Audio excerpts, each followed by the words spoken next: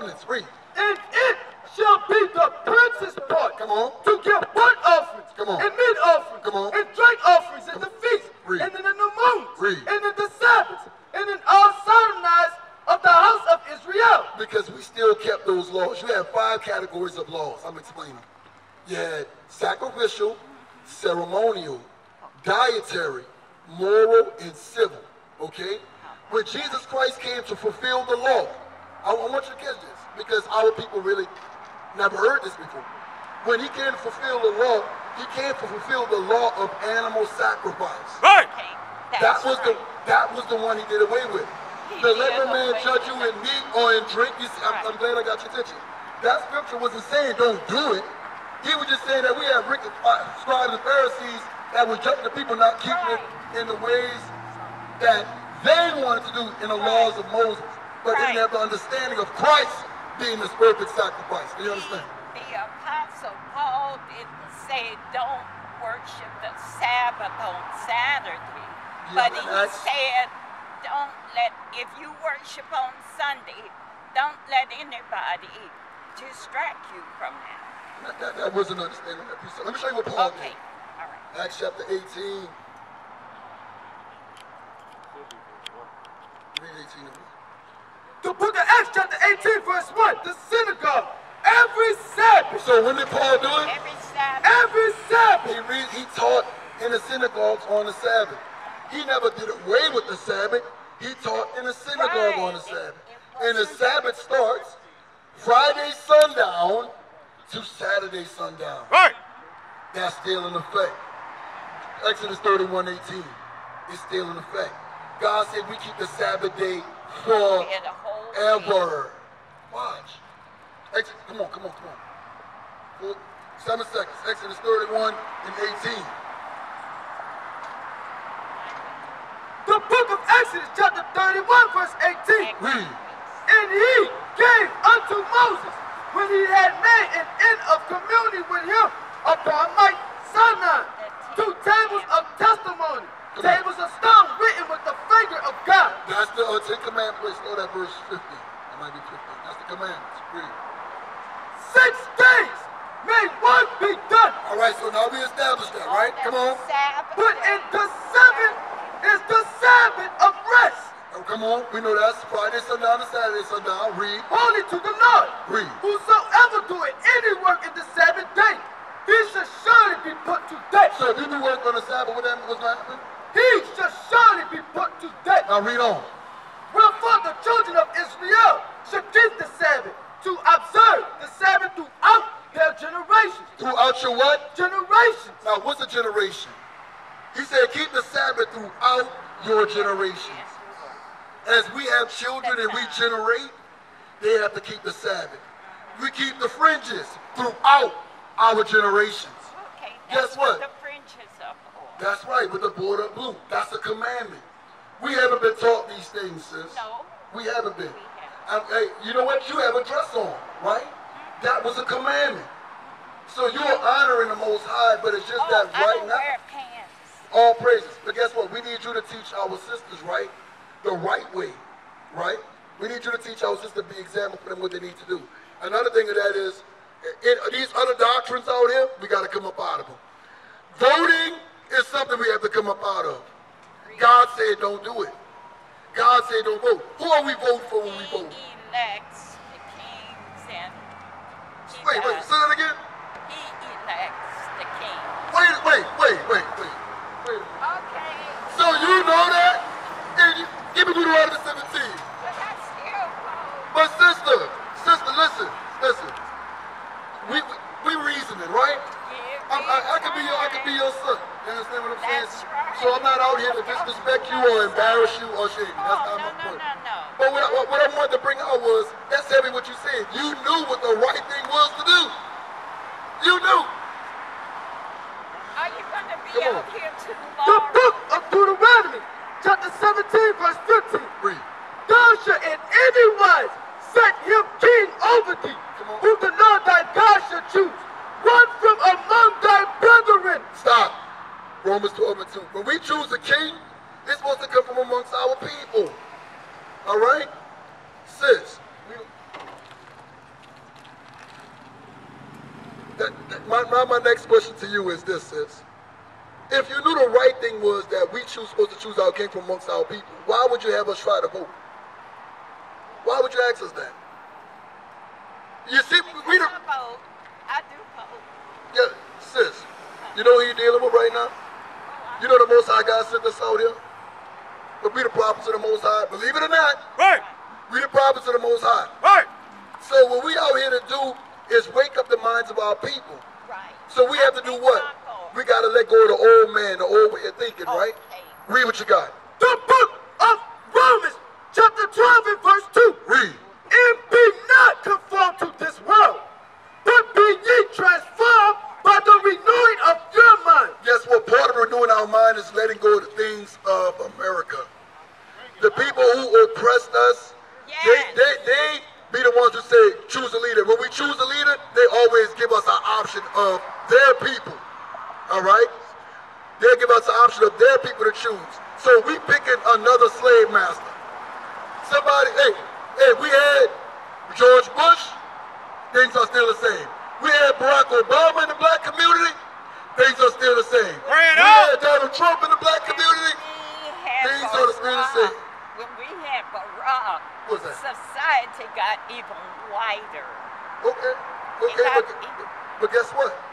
God says you won't come out of this until you keep his commandments. Right. Hosea 5 and 15. Let me prove it. Hey, this will not change for how many people you vote for. But it's getting later. You got a flyer? You got a flyer? Hey, you got a flyer? You got a flyer? Somebody give you a flyer? On the piece of paper we have. Where's a flyer? Oh, you got it? Okay. Hey, let me show you how long we're gonna stay in this condition before you go. Because guess what? They're not reading this in church on Sunday. No, Let me tell you straight. not at all. Read what you got. The book of Hosea, chapter 5, verse 15. Read. I will go and return to my place till they acknowledge their offense. Now guess what? I got one. The Most High said, Out in my lobby.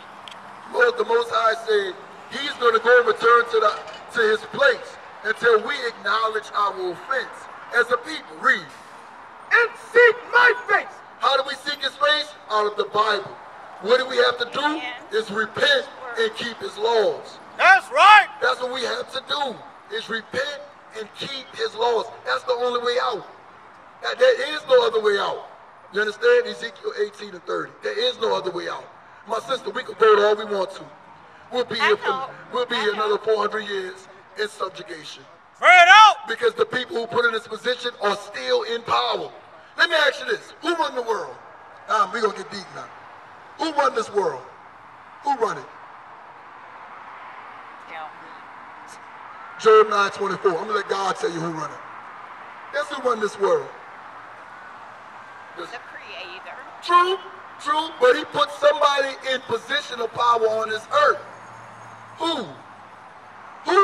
Who runs the United States government? Is it black people? Who's in Congress or the Senate? Is it black people? Who's the House of Representatives? Is it black people? No. We have black people, but they aren't We know what they are. power. We know what they are. We know they're not. Come on. We ain't gonna do that. 9:24. Watch this. The book of Jude, chapter 9, verse 24. I'm gonna show you who run the world. Read. The earth is given unto the hand of the wicked. Oh, read that again. The earth is given unto the hand of the wicked. So when we say we're gonna go vote, God said the wicked running this thing. So are we gonna pledge of allegiance to the same people who God calls the wicked? Teeth. You understand? God calls these people the wicked. I'm gonna give you another clue. Who they are. Malachi 1 and 4. Don't leave that. Hey, we're gonna all leave together to make sure you get home safe. Oh, no, I have to go. Oh, hey, Malachi 1 and 4. Check it out. Hurry The up. book of Malachi, chapter 1, verse 4. This is another clue, sis. You still may not know who the wicked is. Read. Where's Edom said? There's who? Edom said. God just said there's a people called Edom. Edom means red people, right? Because there's no such thing as a white man. They ain't got no man look like this.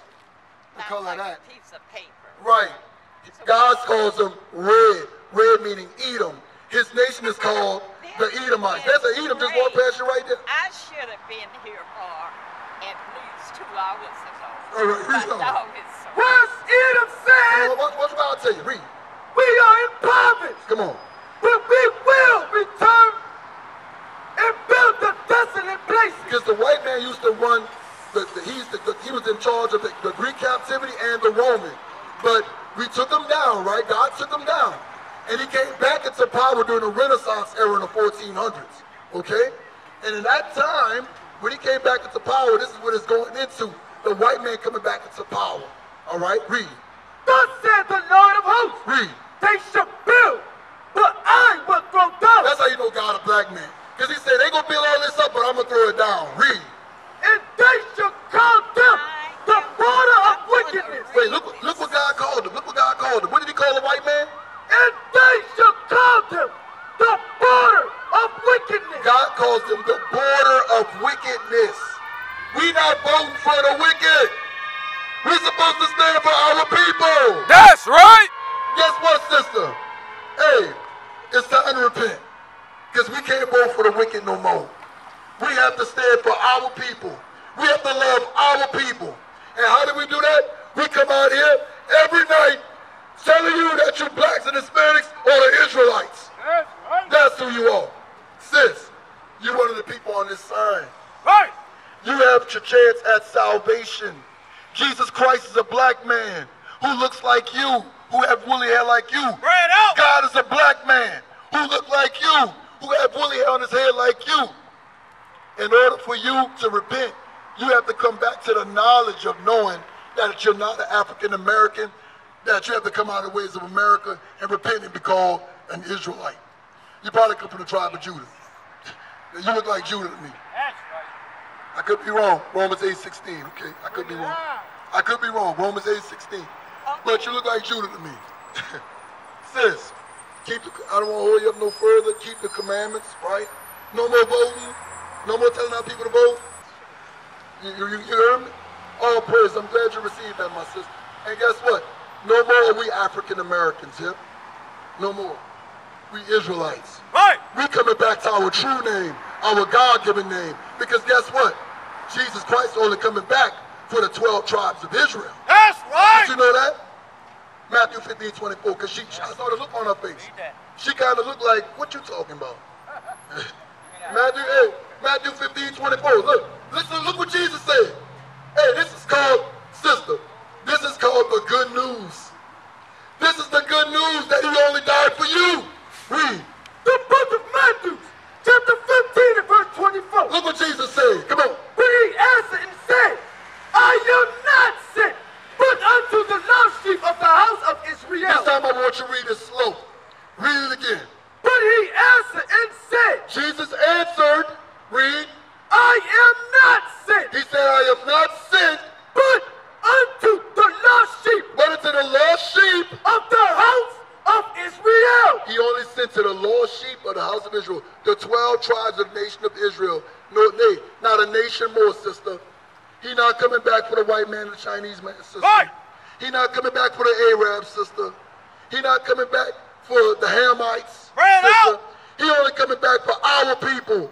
Our people who are in the midst of sin that repent, the Israelites. Hey, you ever heard that before? You ever heard that before, though? Hey, let me ask you this. Revelation 21:12. Quick. Hey, they ever showed you how many gates to the kingdom of heaven before you leave? How many gates? 12 gates? Wait, so you know that? Read this. The book of Revelation, chapter 21 and verse 12. This is the kingdom of heaven. That's going to be here on earth. Read. And had a wall great and high. Read. And had 12 gates. How many gates? 12 gates. Now in Christianity, they said they got one big pearly gate. And had 12 gates. But he said they got 12 gates. Read. And at the gates 12 angels. Read. And the names written thereon. And they got names written on these gates. What is it? What are the names? Which are the names of the 12 tribes of the children of Israel. 12 tribes of the children of Israel. That's right. My sister, guess what? It's time to repent. You didn't bump into us for nothing.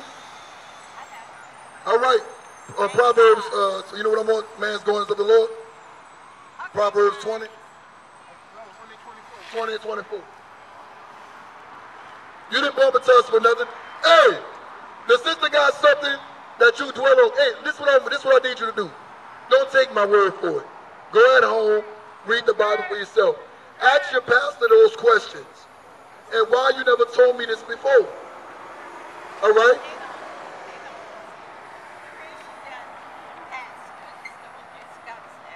You know why? Because they didn't want you to know that you need to stop committing sin. All right? Wait, watch yourself, sister. That you need to stop committing sin because guess what? They need your money. They want them dollars. They want that 10%. And if you know you was an Israelite, you would know you was supposed to be giving them no 10%. Uh-oh. No. Hey, don't they say, hey, let me ask you this, because don't they say the Old Testament is not away with? No. They don't say that at your church? No, we do Old and New Testament. Oh, okay, good. But guess what? Get you some bridges. All right? Hey, call the number on that flyer. Call it. We here for you. Read what you got. The book of Proverbs, chapter 20 and verse 24. Read. Man's goings are of the Lord. That sister didn't bump into us by accident. She gonna have questions on her mind, and her pastor gonna have to answer them. He gonna have to answer them. And we gave her a couple of precepts he can't get around. Read. How can a man then understand his own way? She don't know why she bumped into us. She thought she was gonna get us to vote. But guess what? Ain't no voting out here because God says he chooses the king that leads all people. Our king is Christ. That's right. Who's the king? Christ. Who's the king? Christ. Who's the king? Christ. The black Messiah. That's right. All right. We know who our king is. Now they will see the true men of God. We are not black men. We are the Israelites. That's right.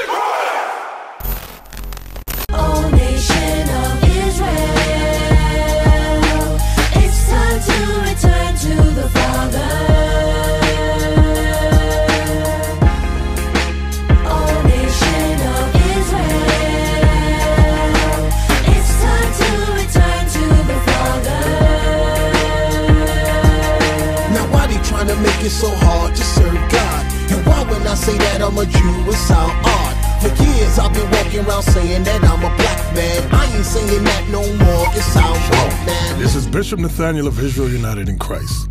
Please subscribe to our YouTube channels. Stay up to date with our latest events, music, and classroom lessons.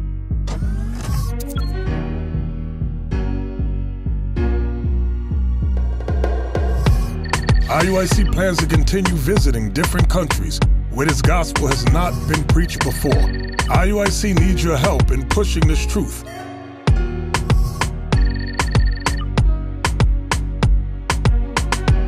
So join us. Subscribe to our Instagram, Facebook, Twitter, and podcasts, and stay up to date with us.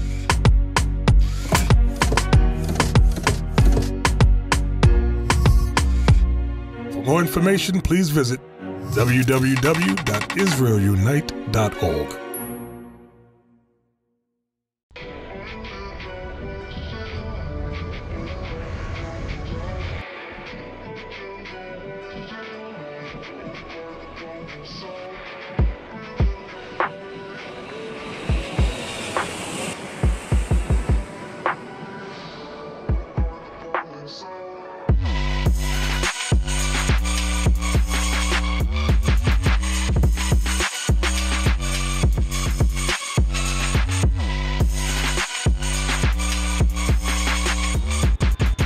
Shalom, Israel. This is Bishop Nathaniel.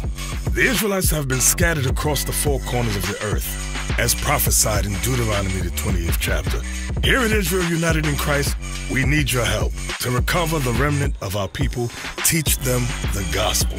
Please help us, support us, and join or donate to the Booster Club today. Shalom.